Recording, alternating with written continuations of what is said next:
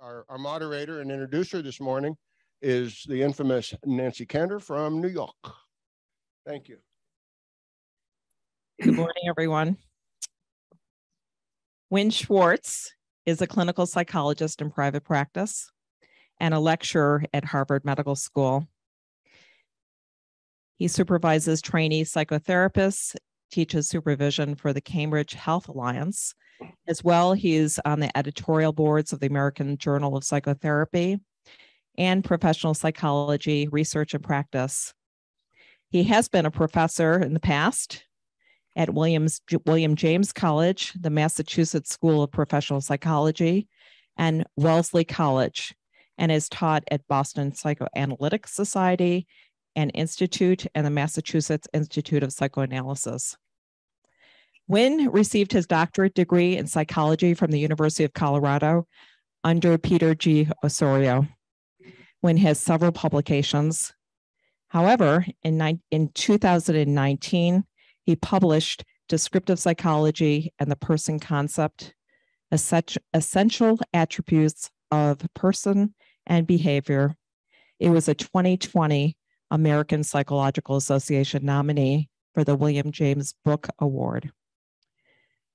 Wynn has trained many students who continue to practice as descriptive psychologists. He also hosts the Boston Study Group every few weeks.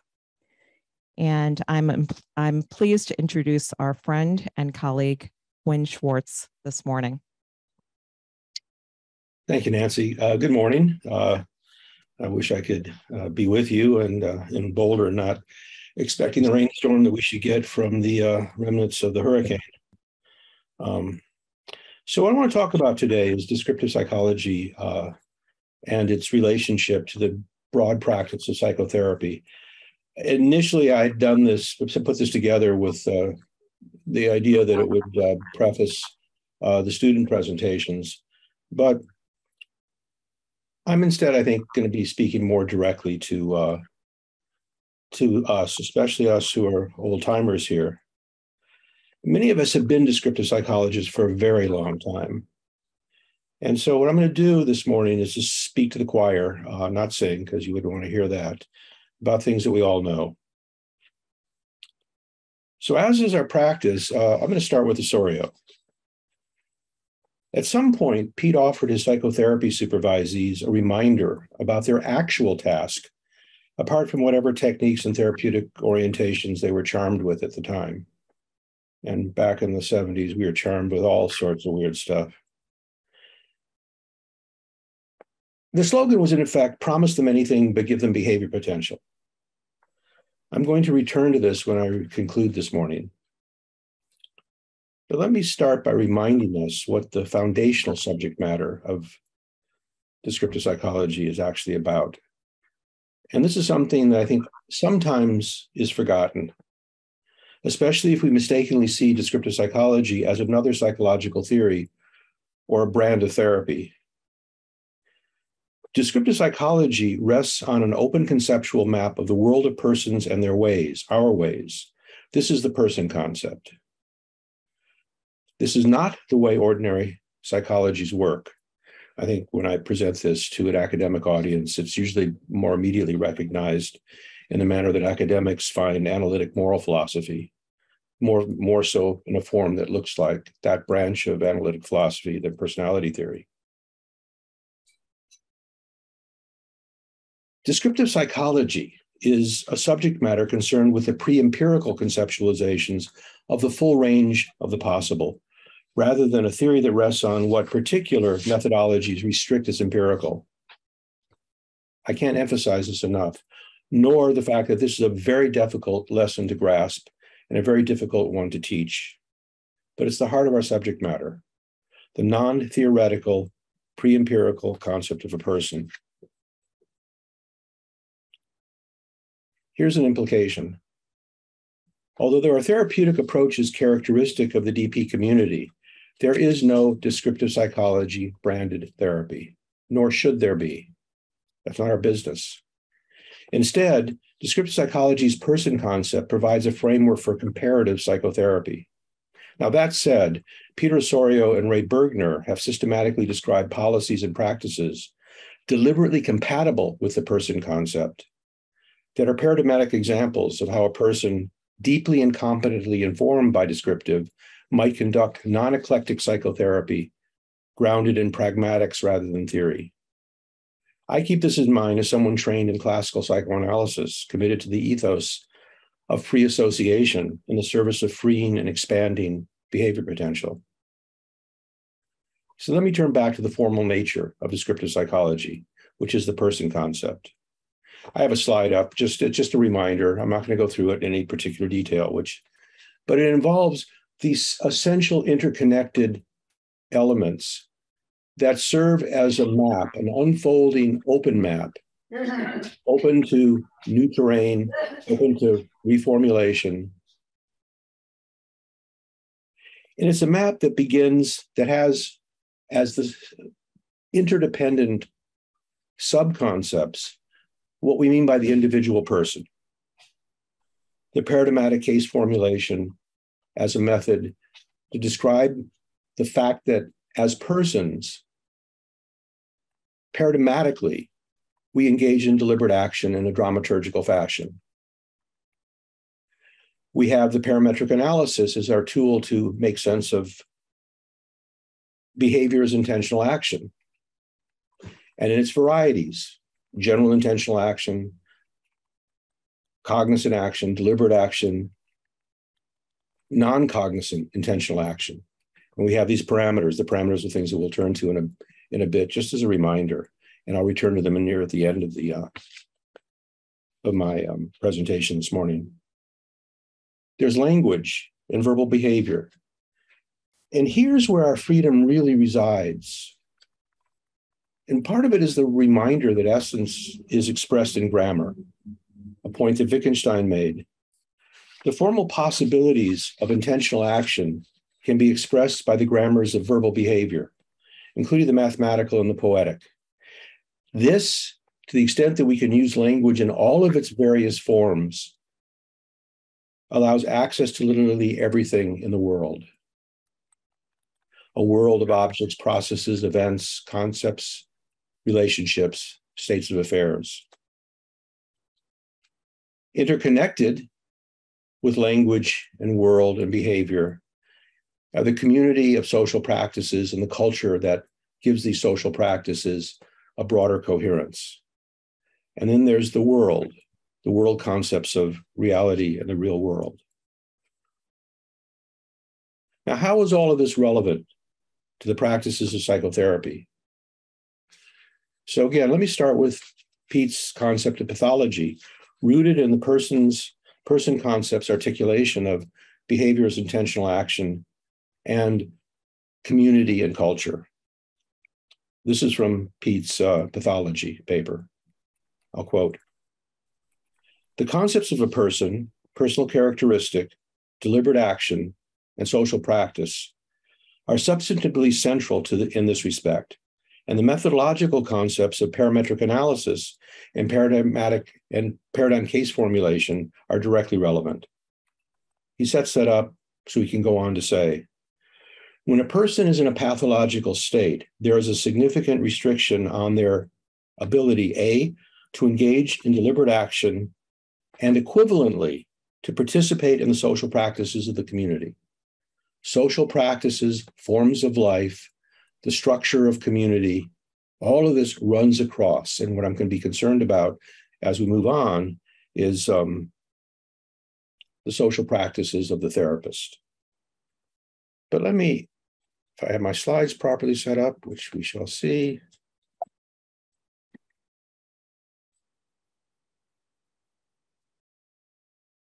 Part of the problem, central to what we tend to work with, are problems in self-regulation.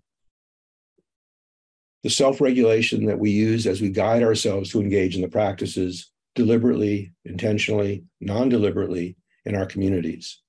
And as a sort of, one of the easiest ways to think about at least the model of a practice is agency description.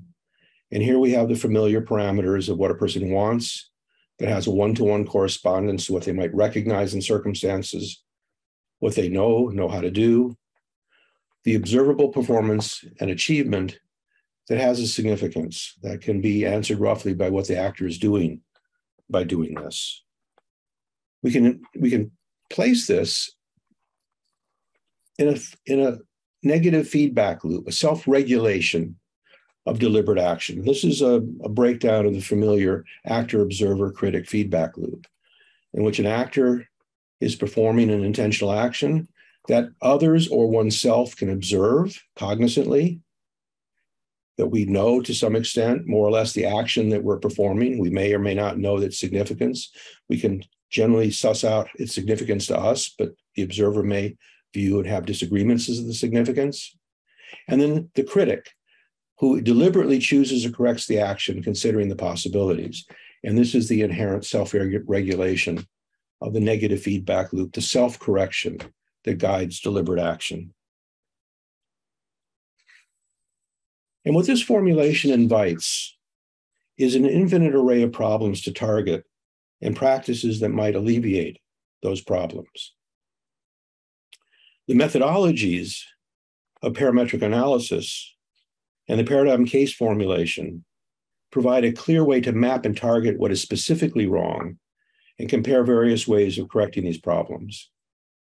One of the things that I've used this in lecture and in teaching and in a variety of publications has been to show how you can map onto this and coordinate different kinds of therapies to work together, the sequence of practices to follow, and what in particular a particular discipline may be most interested in.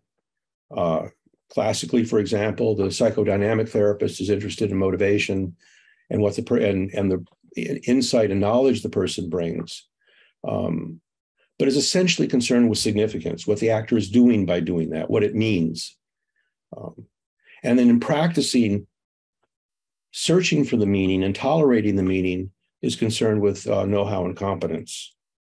This is also directly connected to the humanistic approaches. Coaching in general is going to focus very much on know-how. The operant conditioner is going to be concerned with manipulating achievements to change performances. Cognitive behavioral therapists tend to be interested essentially in the relationship between what a person wants and knows, but in practicing it over and over again to create better performances, and in reformulating what a person claims to know or recognizes, what they believe about what they know, in order to find things that have the same significance but are more, but they're more able to effectively, competently act on. DBT, the dialectical behavior therapist, God help us for that name, tends to specifically search for methods of know-how that developmentally they believe the patient, the client, has not developed adequately. And in a community or in an individual session, practice those not yet realized skills until the person can bring them back towards a more self-corrective form. All the ways of treatment that are effective and can be taught, I believe, can be mapped onto these formulations, and as a way to create a better self-regulation.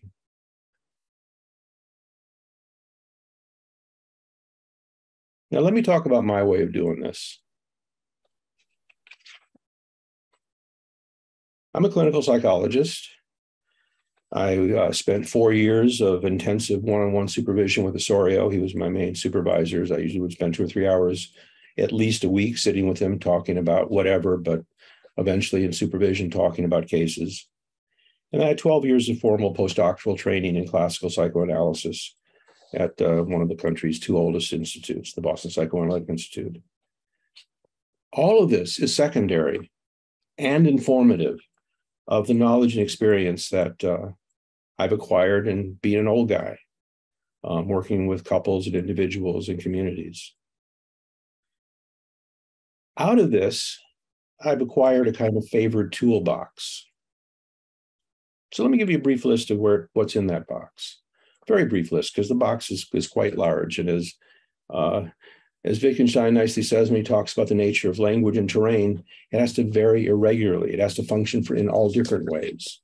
It has to be interchangeable. It has to be modified. I think one of the prime understandings that initially informed my work was my understanding of the status dynamics of degradation and accreditation, a set of themes that Ossorio introduced, and meaning and symbolism in a kind of funny way. Harold Garfinkel's methodology that Ossorio studied very carefully when he developed the notion of the degradation ceremony. But these are social practices where a person is judged by self and community as having their eligibility to engage in the valued practices of the community restricted or enhanced. And as a result, their behavior potential is restricted or enhanced. In a kind of self-serving comment, my 1979 paper in psychiatry, Degradation, Accreditation, and Rites of Passage, was, I believe, the first published reference to status dynamics as such.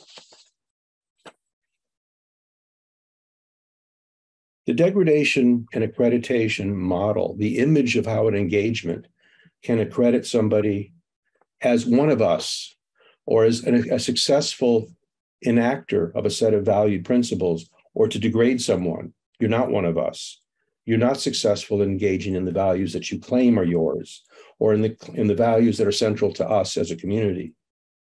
That has served in some ways as a kind of North Star to what we need to be mindful of in each and every therapeutic engagement.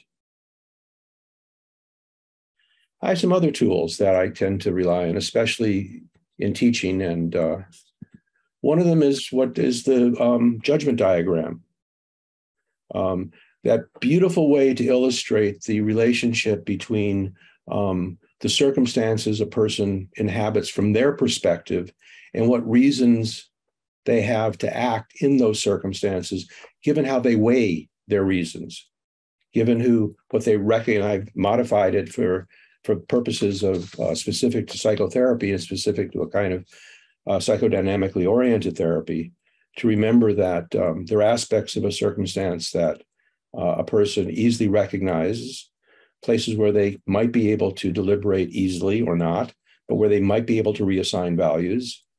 And then there's that second book of the one that they tend not to want to open, aspects of circumstances that the actor is reluctant to recognize as personally significant, ones in which they are actually acting in relation to, but will defend against confronting the significance, and it's very difficult for people to reassign weights to those things that they are reluctant to examine. And this, I think, is in some ways the heart of most psychotherapies, is creating enough safety and enough of a relational connection that matters, where the person feels valued and affirmed, that they can risk opening up what they are otherwise reluctant to share. And with that, to be able to create a better feedback loop of self-regulation. The things that we don't look at carefully, things that we're not able to acknowledge, tend to remain in a kind of immature, rigid, non-negotiated fashion. And that tends to bollocks up self-regulation. And then there is the alleged unconscious. I say that alleged as a psychoanalyst, I'm supposed to be deeply committed to this stuff, but I think the actual engagement with a dynamic unconscious is pretty rare. But hypothetically, theoretically, and occasionally, we run into things that involve something that it looks like they're an active feature of circumstance, but the actor is in some ways unable or unwilling, and it's hard to tell the two apart, to be able to recognize as personally significant.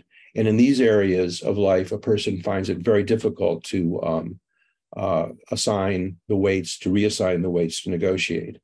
There's another feature about these things, which is that generally speaking, those things that a person is unconscious of in the dynamic sense tend to be represented more immediately in hedonic and prudent moves, self-defense, and in sort of gut felt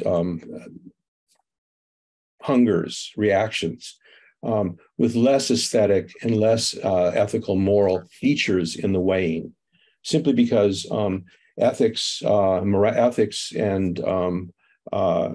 aesthetics generally rest more closely on the ability to deliberate, to assign and to select than than inherently is the case when we're talking about self-defense, prudence, and hedonics. I make a good deal about these kinds of distinctions in my work. Another is the relationship and relationship change formulas.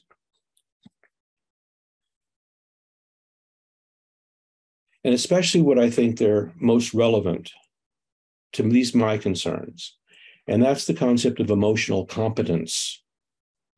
And I think a good deal of what we're concerned about in our everyday life is how competent people are in their immediate, impulsive, non-reflected actions. How competent are they when they don't have to think something through?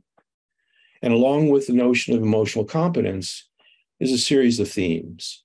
How able the person is to tolerate ambivalence and ambiguity. The therapist better be able to tolerate ambivalence or ambiguity, because so much of what we're going to encounter is uncertain, unclear, not yet well enough defined. How able is a person to tolerate connection to and separation from significant others? What glues their place in community? How able is a person to immediately assert and behave authentically and spontaneously? Spontaneity is one of the things that the descriptive psychological community is in probably the best position of any of the groups that I know to better explore. And the key paper for this is Out of Nowhere. It's very difficult for people to begin to recognize in traditional psychologies the spontaneous possibility of invention, of doing something new. Generally, we are so concerned about a clear path of cause and effect or of antecedents that until we see how something came from something else, we don't know what to do with it. I think we need a place for spontaneity, for some things that do come out of nowhere, so to speak, but come out of our personalities, our recognitions, in the immediate presence. It's not often, but when it happens, something new shows up on the scene. And when we're performing psychotherapy, we're looking to establish the possibility of something new, something that hasn't been a broad feature of the person's behavior or of our behavior before. And then there's the qualities of empathic sensitivity and compassion and the ability to engage rather than alienate. And on this chart, which you can find in my book and you can find in other locations, I think in the blog, there's a series of theoretical claims based on what we generally believe about the nature of parenting and the nature of deprivation and trauma, what it fosters or elicits, and then emotionally, the kinds of patterns that follow from that. That's not, though, what I want to stay mostly with this morning. What I think is most associated with what we do, with the way that descriptive psychologists are likely to practice, hydration, very important. What I think is most associated with the way we work follows from appreciating and practicing respect for the I-thou dignity of actual people, engaged in deliberate action and non-deliberate action in a dramaturgical fashion on a real world stage. How do we facilitate the I-thou dignity? How do we respect what we recognize and what we know we're in no position to recognize, but we know has to be there? And I think the best illustrations I have of this come from Ray Bergner's therapeutic policies that I've elaborated a bit from the perspective of Roy Schaefer's analytic attitude. Here's a very abbreviated list. The list that I tend to work with when I teach this formally has about 20 principles. But these, I think, get absolutely to the center of how we do engage when we're engaging with whatever other games we play in our practices. First and foremost is we regard and treat the client as an agent, as a person able to make their own choices, that has their own reasons, their own perspective, and as we were reminded yesterday, one of the best reminders here is if you call upon a person to do something they can't do or won't do or don't value, they'll do something that they can do, that they do value, that they know how to do. You have to regard the person as an agent, which means sometimes we're dealing with herding cats. We're dealing with the fact of the uncertainty of the other person's choices, of the other person's spontaneity, of the other person's recognition of the circumstances given their values. We regard and treat the client as a person who is to be given the benefit of the doubt. Absolutely essential in order to begin a negotiation, to begin a moral dialogue, to begin to help explore a person's set of values, to begin at least unless we have strong reasons otherwise, to treat the person initially as acting in good faith, until or unless we have reason to believe they're acting in bad faith. And I use this in the Sartrean notion of good and bad faith, of false consciousness, of the person doing things as a cover for something else in bad faith. The things the person is reluctant to acknowledge. We begin by examining what a person is able to say and what they do believe. With this, we engage the client as an ally and a collaborator. We're trying to form a community, at least of two, a dyad, a triangle, a broader community, where we are acting in accordance to the values that we are developing together, the values that are within the framework of the contract of what we have set about to work. A contract that's a movable target, but has to be negotiated before it's changed. What is not to be changed, if we're able to do the work, is that we're on the client side. But to be on the client side is tricky, because we have to, as I think Ray nicely put in his initial model of this, and that has been central to psychodynamic work from the very beginning, is the need to respect all sides of a person's ambivalence. To respect the fact that one of the most difficult things that people have to manage, and what they tend to have a great deal of difficulty in revealing, but nonetheless, the odei et hamo, the love and the hate, the mixed feelings will show, are there. And we shouldn't take sides until or unless we see the person being very clear about what they want to move towards and what aspects of their feelings they want to hold in abeyance or to suppress or to be more careful about. We're not neutral. We're never neutral. We're never non-judgmental, but we have to be very careful about our judgments. The notion of analytic neutrality was always a myth. The notion of the non-judgmental therapist is absolute bullshit. We're always making judgments. As we see from the judgment diagram, we have to make judgments in order to act. But what we've learned to do is to be careful about our judgments, to take a deep breath, to wonder where things are going to move. Another, we act with respect and appreciation of the client's ordeal and their possibilities. Life is hard. Hardship, adversity rarely brings out the best in us. Generally, it makes us mean. It makes us paranoid. It makes us suspicious. On a good day, with the best support, with somebody who has our back, it may bring out the best in us. The best in us is only one of the possibilities. But people come to us in the midst of an ordeal, and they will have an ordeal of sorts in the rite of passage that may be conducted as they move from a position of troubled values, conflicted life, painful life, empty life, whatever the hell it is, their depression, their anxieties, to a place where they feel safer or more able to self-regulate.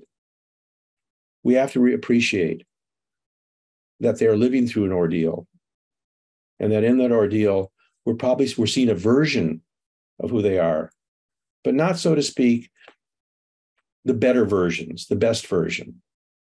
We're seeing what they can do or what they believe they can do given the circumstances, which is rarely a full representation of their possibilities. We're not insistent, and we're open to surprise. We don't insist on anything. We have a whole paradigm of the unconscious, one of the two paradigms that Ossorio provided. There's the unthinkability concept, and there's the insistence concept. We can insist things in such a way that other possibilities are not open for negotiation or exploration. Part of the heart of the descriptive enterprise of the person concept is the open network of concepts that can be developed, facilitated, replaced paradigmatically, systematically. If we have a better way of doing something, a clearer way, we can create those replacements. That there's no foreclosure. We have to be open to surprise. We want to be surprised. We also should notice that insistence evokes resistance and defense. We want to model that toleration.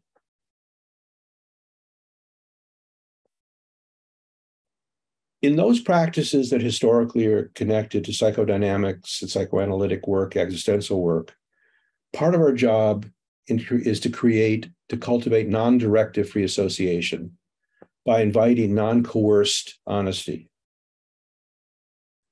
We want to make it possible in the service of a person's being able to form new relationships, to form new ways of associating, of connecting, of engaging.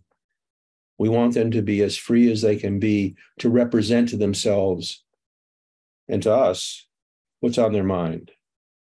We want to be able to move the themes that a person has been reluctant to recognize into something that they're able to talk about and negotiate. So we want to be non-coercive, which means we want to be non-insistent. In doing so, if we, to the extent that we're able to, we maintain a zone of safety and toleration. We better be tolerant. And where we're not tolerant, that's when we have to examine whether we can do this work with this kind of person. I've explored this in a piece that will be coming out in the American Journal of Psychotherapy soon on politics and religion as the third rail of psychotherapy.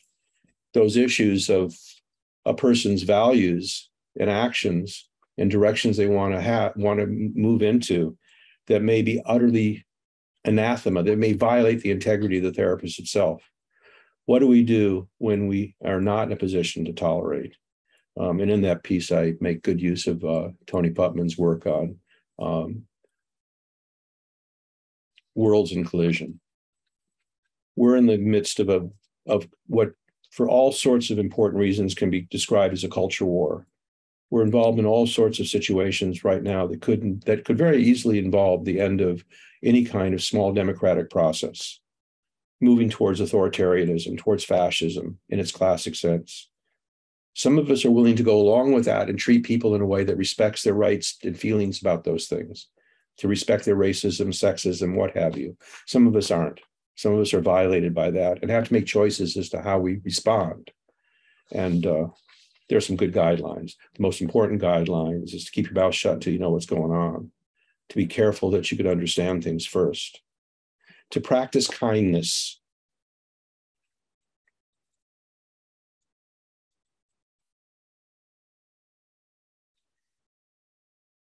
With all that in mind, as I'm working, I like to chart my understandings and interpretations on what I begin to learn is dear to my clients' ways of life.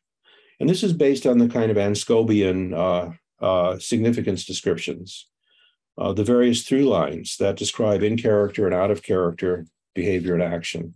I'll use that as a way of just mapping the narrative, the dramaturgical fashion. And at least in my way of working, I want to build a coherent narrative that shows historically how a person has been working in their world as at least evidence that I'm understanding and following. I also have another checklist, another thing I keep in my pocket that I found to be quite useful for trainees.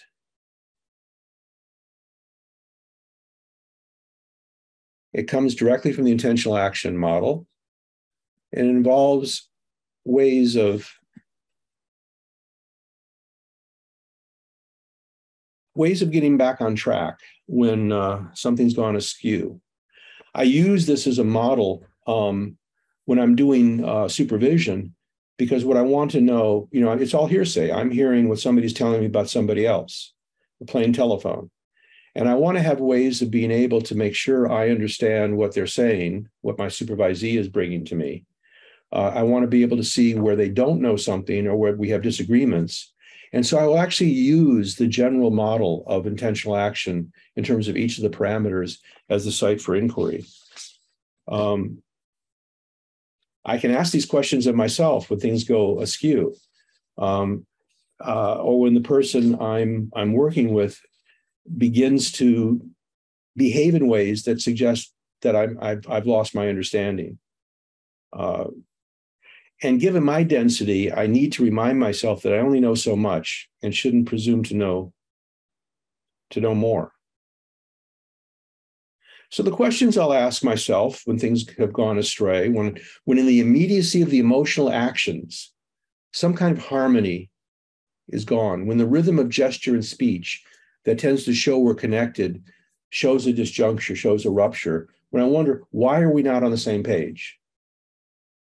So I'll ask myself, or I'll ask them, or I'll ask my supervisee, given their understanding of the overall circumstance, what does this person want and value? And do we share an understanding of what the overall circumstance calls for, the W parameter? What exactly do they recognize in their circumstance that is relevant to what they want and value? And do we share a common recognition of the situation, the knowledge parameter? What do they know how to do given what they see as their current opportunity and dilemma?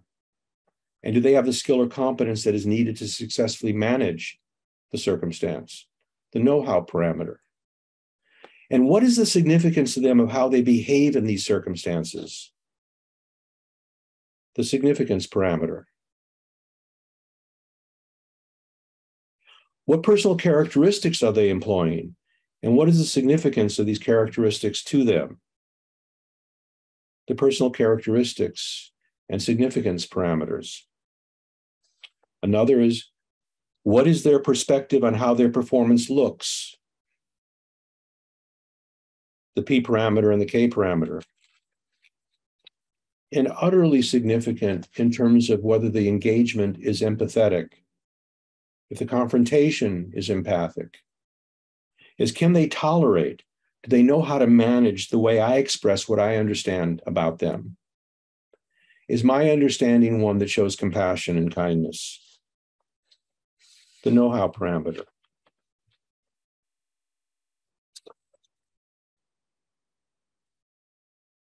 So let me conclude. I'm going to conclude. You're not going to let me because I'm here. What can you do? You can turn me off. I'll conclude. Why bother spend a lifetime working this way? I think the answer is because it's deeply satisfying. As Tony Putman explored, satisfaction comes from participation, especially competent, effective participation in the practices a person highly values. Performed as a participant in a community, a person values membership. So let me tell you something I've noticed about therapists that I've supervised, that I've had peer relationships. And by this point, it's a large list. Apart from how good psychotherapists train, I'm talking about the good ones, and we recognize each other. Apart from how good psychotherapists trained, and if lucky, where they found a good community and tradition, where they occupy a place in good standing, the senior therapists who remain deeply engaged easily recognize other traditions and ways of working as making sense. Regardless of where they trained or the theology or theory they hold dear, there is a convergence in the way senior therapists supervise and practice their therapeutic craft. They affirm rather than degrade. They're flexible and improvisational. They are expert in tolerating, acknowledging, and exploring uncertainty. The most useful lesson I try to teach my students and supervisees is that your main job is to become an expert at managing uncertainty, at tolerating uncertainty. By a certain point in their work, the good senior therapists came to recognize how people might change and might not change, given the varied and irregular terrain of their circumstance. They become more like the novelist or the storyteller and their freedom to employ the full spectrum of description and explanation. I started this morning with promise them anything but give them behavior potential. I'm going to modify the slogan some. What the seasoned, satisfied therapist has implicitly embraced is comfort with the full person concept. All of this is available. They promise to treat clients, patients, and supervisees as persons seeking and needing enhanced behavior potential. They do their best to facilitate that. They have implicitly become descriptive psychologists. We're more than that. To the extent we work within the discipline that Peter Ossorio centered on the person concept, our job is to make explicit what others implicitly have come to understand.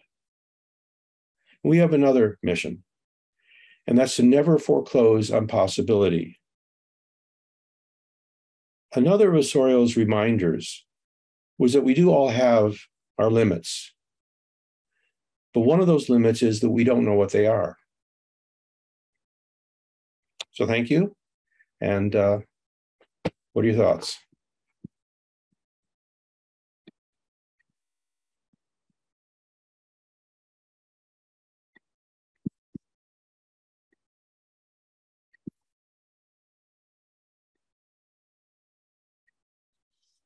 Thoughts, reactions?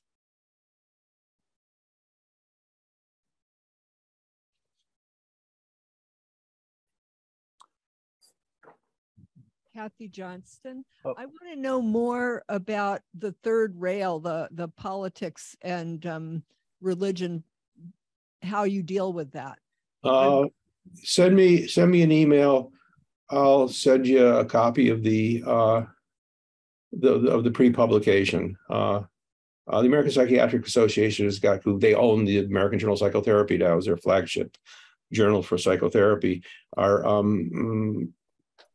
They have difficulties with people getting parts of them who aren't subscribers. But if you want to see that this paper, send me an email. There's also a blog posting in my blog about politics and religion, the third rail of psychotherapy, that has a broader, less edited version of the theme. But if you send me an email, I'll send you the paper. It's and when it's formally published, I'll be able to, which should be the next edition. I'll send out copies. But essentially the issue is that we're supposed to treat each other as wacky and hazardous or wonderful and correct beliefs with dignity and respect. Sometimes we can't. Sometimes the positions of their ideology or belief system is anathema to our own existence. And more often they show up in our consulting rooms. This is an issue. It's become a big issue in supervision. So.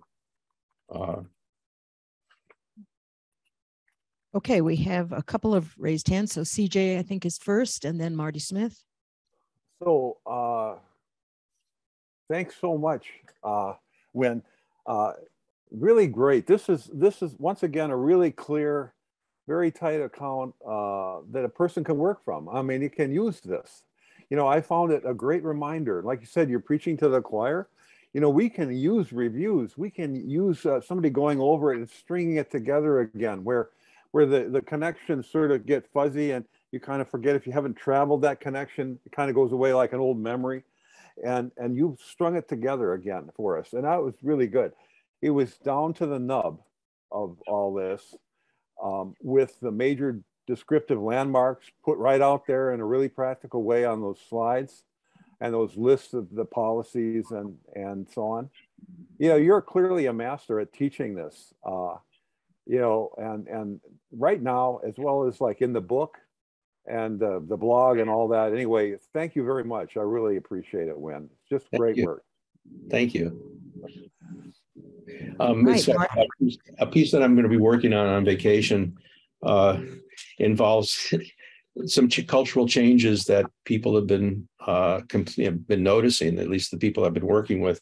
And for lack of a better term, I'm calling it the satisfaction versus grievance ratio, the gratitude versus grievance ratio that seems to have been modified more and more in terms of the degree of occupation of our awareness with the things we're satisfied with, the things we appreciate, the things we're thankful for versus our grievances.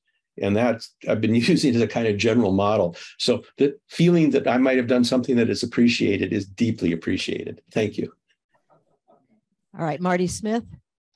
I agree with CJ. That was a great presentation. I am, as I've said repeatedly, not an Ossorio expert, and I wasn't respected Ossorio enormously, but I was not an acolyte during my graduate time.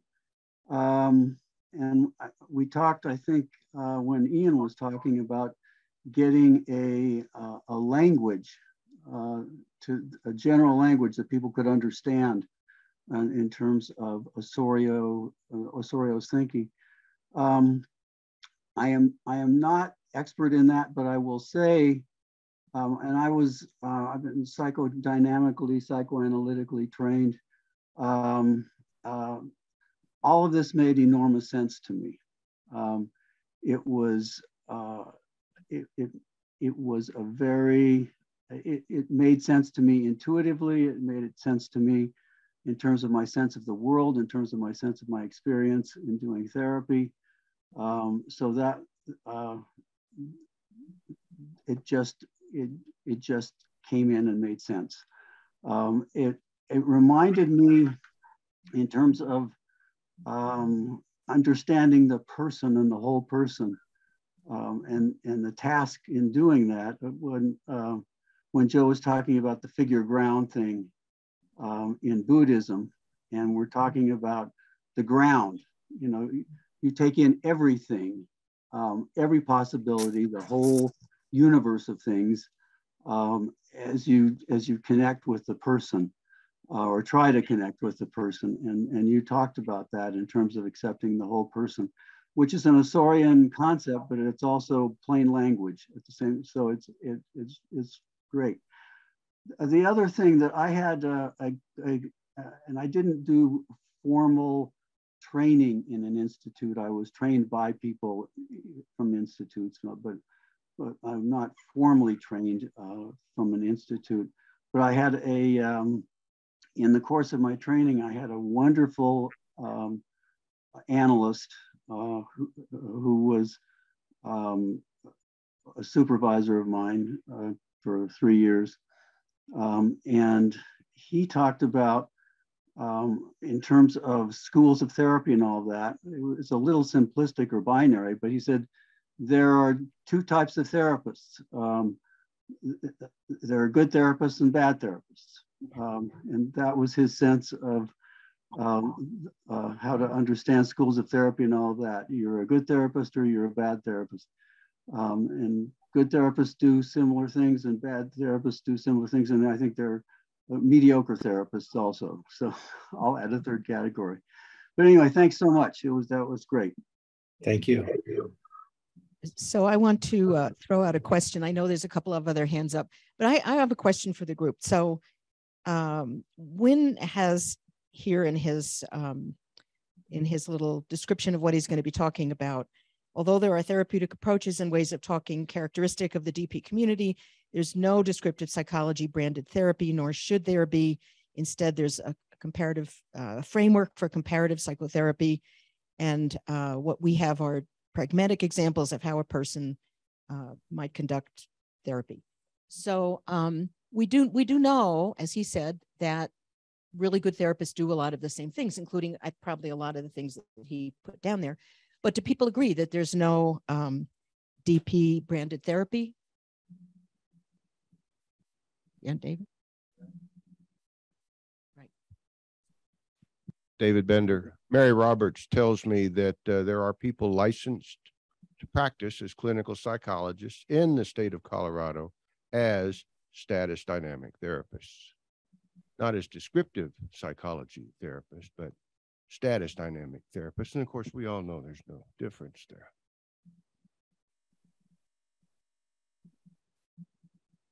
Charlie Cantor. Hey, Wynn. Hey. Last year when I think we were talking about this kind of thing at some point between sessions. And it occurred to me that throughout my 40-year time as a psychotherapist, people would say, so what kind of therapy do you do? And I would start to say, status, well, you wouldn't know what it is, but go look at the Wikipedia thing, and it's a nice description. And then it hit me when we were talking about it, that what I really should have said was, can I change your question? And the change would be, can I tell you how I help people?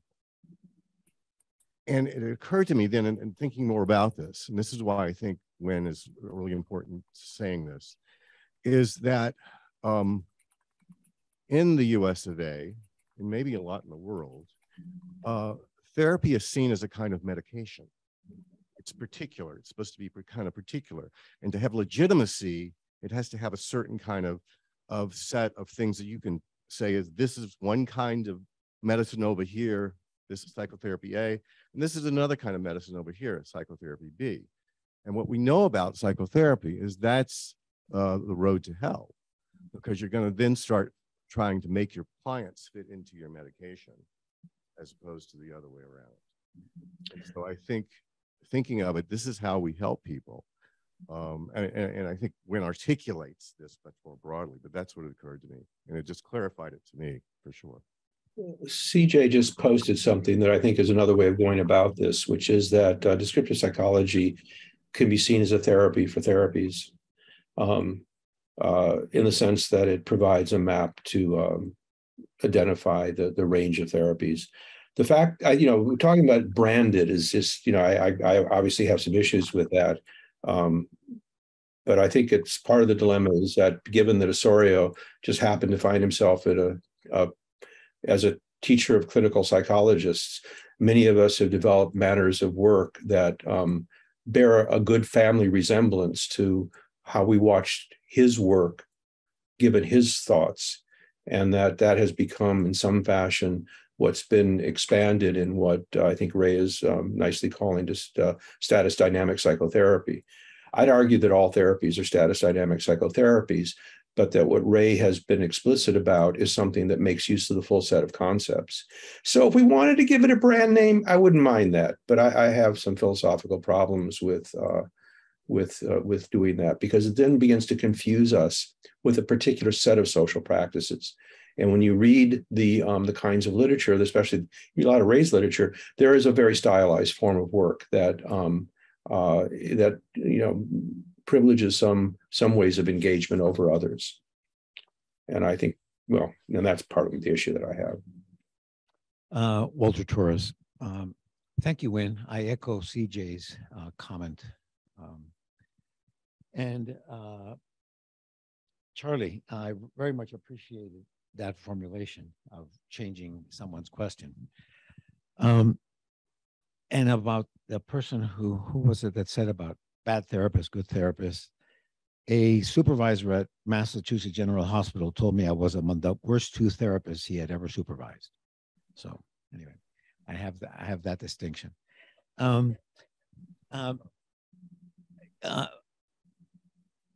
You made a quip about dialectical behavior therapy, and this is just a very brief question on that. I have another question after that, but you made a very brief quip about that term, and I couldn't tell if it was negative or positive. What is your comment on it? It's just a dialectical behavior therapy. It's like, what the fuck does that mean? It's why people call it DBT, and they don't worry about what the initials stand for anymore, because it's an extraordinary array of practices that Linehan, in particular, in noticing her own pathologies, brilliantly wondered, what do I lack in order to effectively engage as a person with other people in order to tolerate life? And she systematically began to look at, I didn't have this, I didn't have that, and maybe it became from here, maybe it became. So these are the things I need to practice in order to develop my capacity to engage in the world.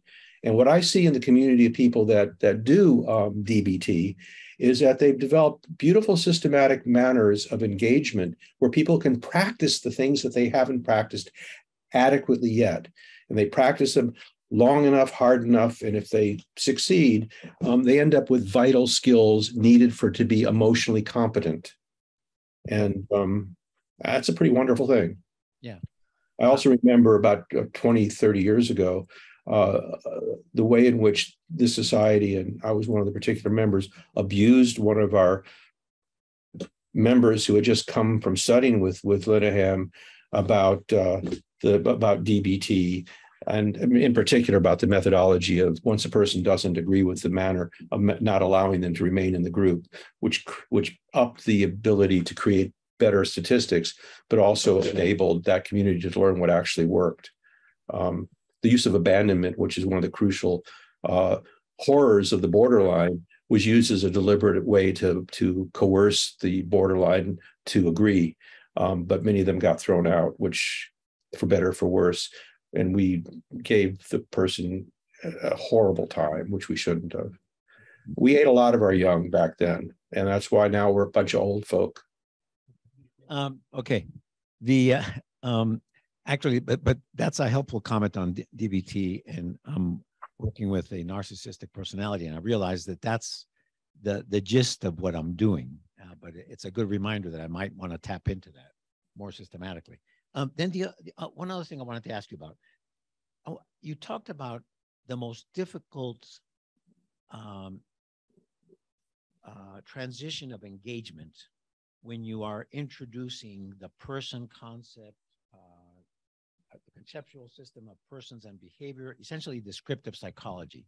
When you begin to introduce this overall scheme, this approach, you said that there are some particularly difficult transitions there in terms of getting something across, getting somebody to get it, to move with you. Could you talk about that, please? Yeah, I'll start. Can I interrupt for just 1 second? So we are almost at the end, and we have a short morning. I wonder if we have 2 raised hands we haven't gotten to yet. Would people be okay with an extra 10 minutes and then a 10-minute break and starting at 10:20 instead of, so we have a little time for discussion? Yeah, is T on? Yeah, you couldn't hear me, but that's fine with me.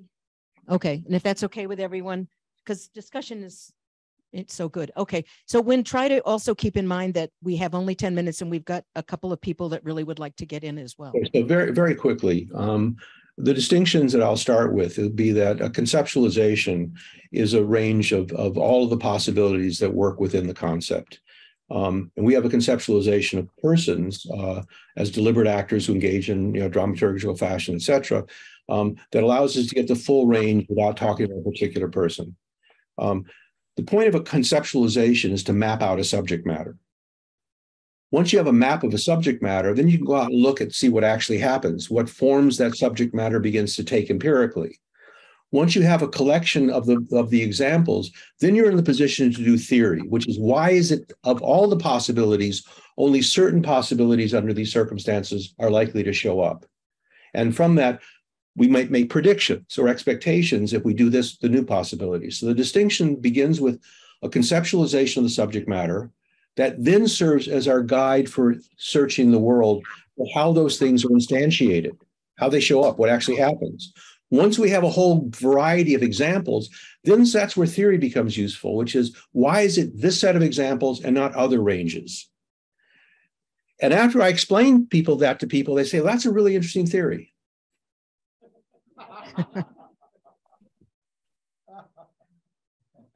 All right, we have Charles Cote and then Errol. Yeah, I've been part of this society for, this is my 3rd year, I think. And I just want to say that not only does a descriptive conceptualization help with enhancing behavior potential for a client, but for a therapist too. And I would say that my experience has been over the last 3 years that my behavior potential as a therapist has been enhanced. My ability to sit with uncertainty and to practice those policies and just have another way of conceptualizing what's actually happening has been just fundamentally transformative in my own experience as a therapist. So I just want to express gratitude, and I like the way that you summarized all that, Wynn. So thank you. You're welcome. All right, Errol. Hi, great talk. I just wanted to bring up a question about the AOC feedback loop slide that you brought up earlier, Wynn. And I'm wondering how that plays out therapeutically when you have a client that may already present with certain higher functioning regions of interpersonal relationships, or they have a high stress job or something that they're doing quite effectively, but they're struggling in a different area. How do you utilize that kind of a feedback loop in therapy to sort of look at, exceptions to self-concept stuff? I don't know. How would you do it?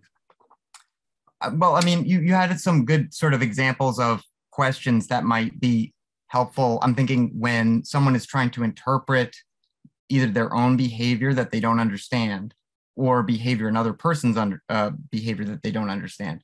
But what I'm wondering is if there are ways that you find helpful to kind of teach a process of recursive reflection as a way of kind of regulating a system that's otherwise prone to get stuck in a spinning wheels kind of a phenomenon in certain areas. Do you ever kind of borrow the traction of a different area of that? Refers to two great moral philosophers, Sarah Palin and Ronald Reagan. Reagan's famous, there you go again, and Palin's, how's that working for you? I mean, that's one way you can confront. You can describe. You can wonder about, how a particular way of going is serving their purposes. I mean, there's an infinite array of dealing with somebody and wondering as the observer critic of the observer critic, the question of, as I'm thinking about what you're telling me, I'm wondering what other ways you might have gone about it, or what decisions were you making? The goal is always to sort of open the field of possibility, to offer new possibilities, to show patterns, and to wonder what might be an alternative. What are the alternatives that are available to them, given their understanding? What's in their awareness of the alternatives as well? What should they notice that that's there to note?